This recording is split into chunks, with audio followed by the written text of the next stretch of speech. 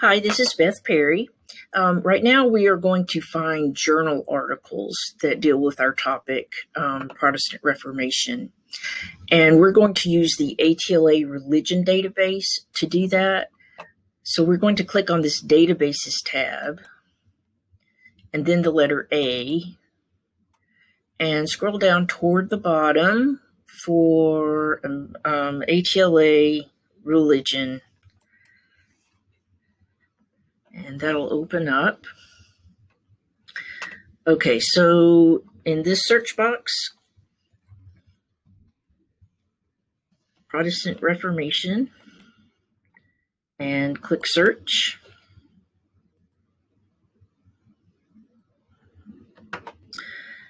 Okay, so what we want to do is come over to the left side. We want to select academic journals.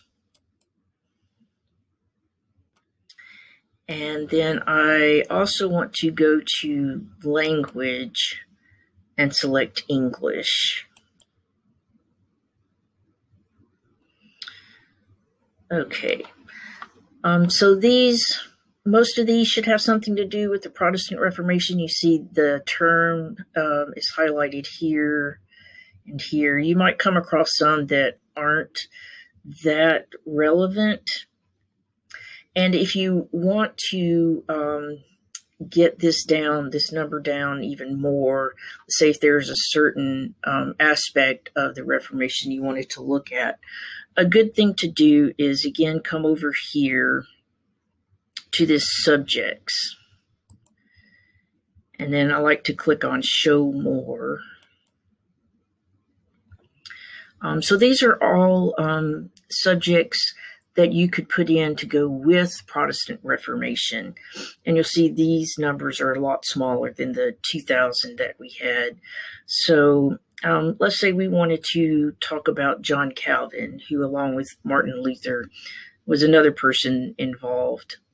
So we're just going to click there and then click on update.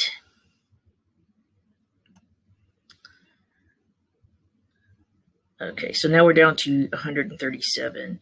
So here's Calvin and the Reformation. So he's picking up his name there. So that's another way you can find a journal article about the Protestant Reformation and a way to get your numbers down to a more manageable size. Just want to make sure you select academic journals, and it's helpful to select English because there are articles in other languages here.